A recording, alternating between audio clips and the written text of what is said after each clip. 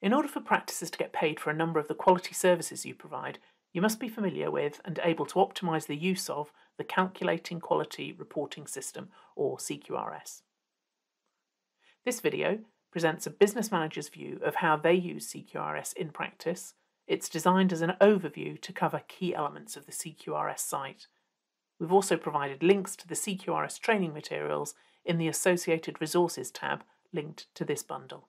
The CQRS helps practices track, monitor and declare achievement levels for a range of core quality services delivered as part of the GP contract, for example, QOF, fax and IMS and direct enhanced services. To do this, the CQRS collects data from you in two ways. Firstly, data is collected automatically from your clinical system through the GP extraction service, or GPS.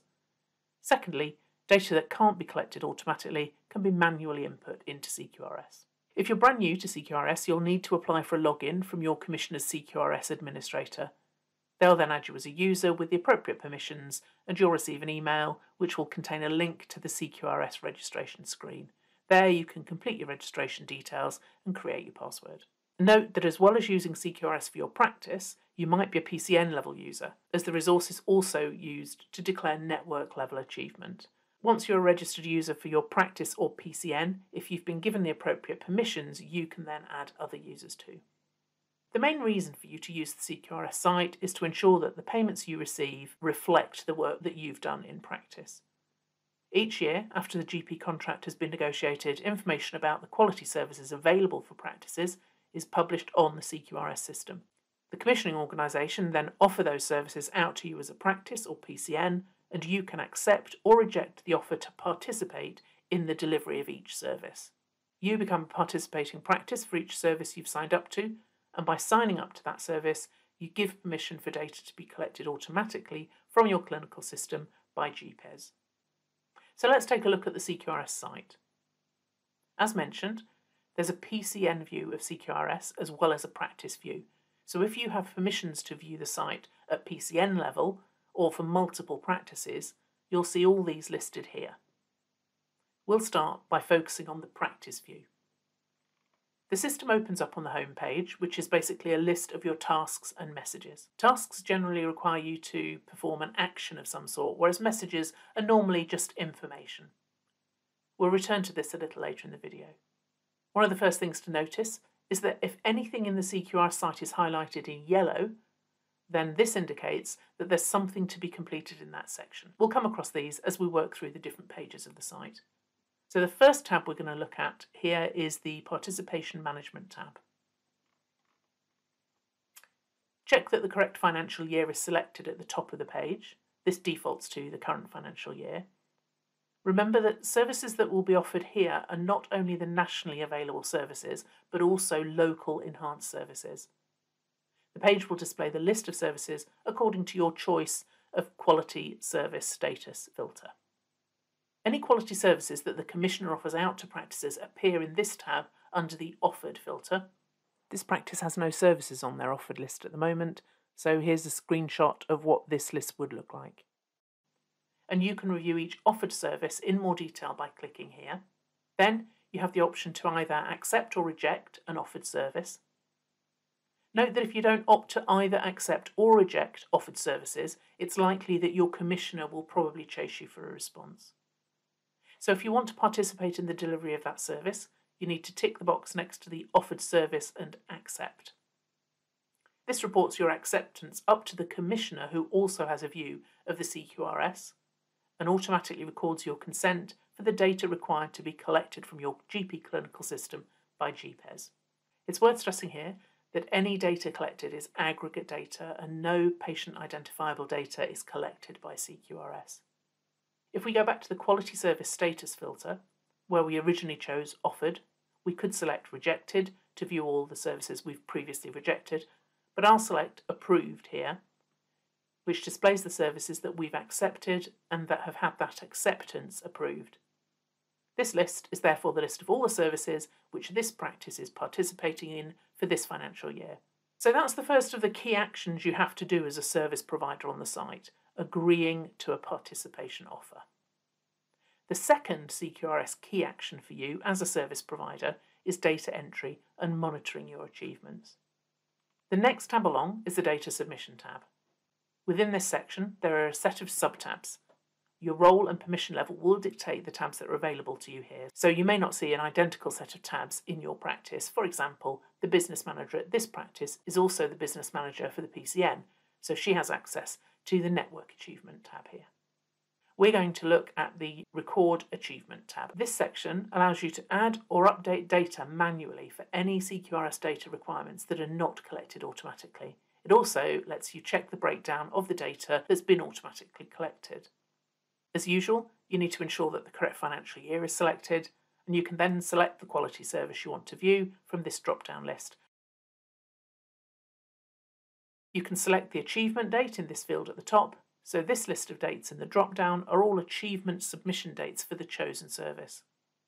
If any of these dates are highlighted in yellow, you know immediately that you'll be able to add a new achievement there as it's an unfinished section. You need to select the relevant date and then select Add New Achievement. This then displays the different indicator groups within the selected achievement. Click on the indicator group that you want to edit and you'll be presented with the indicator information and a field for you to add a value, as well as the previously submitted value and the date that it was submitted. The new value box will be a field for free text. Add your value into the new values field. If you want, you can make some notes in the text box, for example, the reason that you're changing a previously submitted value. Then you can save the information you've added as a work in progress, which stores it without submitting it, or you can submit it there and then. You also have the option to cancel. You can adjust manually submitted data any time before the achievement in question is declared, but remember that you can only adjust manually submitted data. You can't adjust data that's been automatically extracted from your clinical system using GPS. The Commissioner can adjust this data for you, and we'll talk later about how you can request these changes. To view the data that's been automatically collected, we view the Achievement tab. When you access the Achievement tab, it defaults to the Declare sub-tab. Data that's been automatically extracted from your GP clinical system and uploaded into CQRS is displayed in the Achievements tab. Checking this data to ensure it's accurate is the third key action for you as a service provider on CQRS. The information displayed here lets you review your achievement information on CQRS as compared with your own understanding of how you've performed. It's sensible to not rely on the data that has been collected automatically being 100% accurate. In order to optimise the accuracy of the data and the payments that you'll receive, it's important to check the CQRS data against your clinical system. To do this, you'll need to run reports on your clinical system that match the different indicators for each service. The practice we're looking at here uses Arden's reports on an EMIS web system, but you could have your own local reports created. For each indicator, cross-check against the clinical system report, and if there are discrepancies, you can challenge the CQRS figures. To challenge the figures, you need to contact the Commissioners, provide appropriate information in support of your challenge. Remember, only the Commissioners can adjust the data that's been extracted automatically from your clinical system. If you're happy that the figures displayed on the site are accurate, you can declare that submission as being correct. Declaring achievements is the fourth key action that you'll take on the CQRS. To do this, go into the Declare tab, where you'll find a list of all achievements and summary information on each. Prior to you declaring an achievement, its status is awaiting service provider approval. Each item can be declared separately, so you can declare some and leave others open, or you have the option at the top to select all. When you've selected all the services you want to declare, select Declare Achievement at the bottom. As with many actions taken on the site, you'll get this message at the top of the screen confirming your action, this one telling you that your declaration has been submitted and is awaiting approval. A declared achievement status then changes to become awaiting commissioning organisation approval. The Commissioner will be monitoring these status changes on their view of CQRS. Once they approve, the status will change again to approved by commissioning organisation. And finally, once they request the payment be made to you by the NHS, i.e. the Exeter system, the status will change to payment requested. Once you've made this declaration, it's possible for the Commissioner to adjust the achievement. If they do this, you'll receive a task and will need to approve it again on the declare list for it to be reprocessed. You'll receive tasks and messages in CQRS each time the status changes, which just help you to keep up to date and advise you of any actions that you need to take. Before we look at reports, we'll mention the Post-Achievement Modelling tab, which lets you create what-if scenarios for past data. For example, what would we have been paid if we'd achieved differently? Using this section has no impact on actual achievements or achievement payments, and not all practices use it. The reports that are available to you as an individual user will vary according to your CQRS role. Each subtab displays a list of reports that come under that subtitle. For example, this is our list of reports under the Achievement subtab. To run a report, simply click on it. We'll choose Annual Activity Summary. Select the appropriate parameters, for example, the financial year, payment type, and the quality service. If we don't select any specific payment types, it will just include them all. Your report will be created. Open it by selecting it from the list, and it will open in a separate tab where you can browse the report page by page, or by putting a specific page number into this field. You can also save, print, or export as a PDF, Excel, or CSV file. You'll need to save the report in one of those formats if you want to keep it for future reference, because reports aren't saved automatically.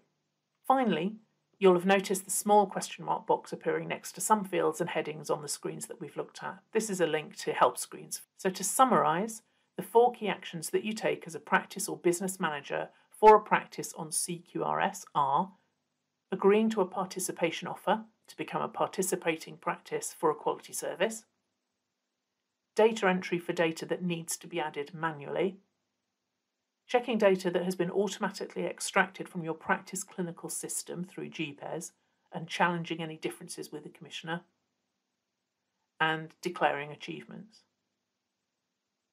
We've also provided links to the CQRS support videos and documentation alongside this video in the associated resources section. Here you'll find even more detail about some of the other elements of CQRS that might be of interest. Thank you.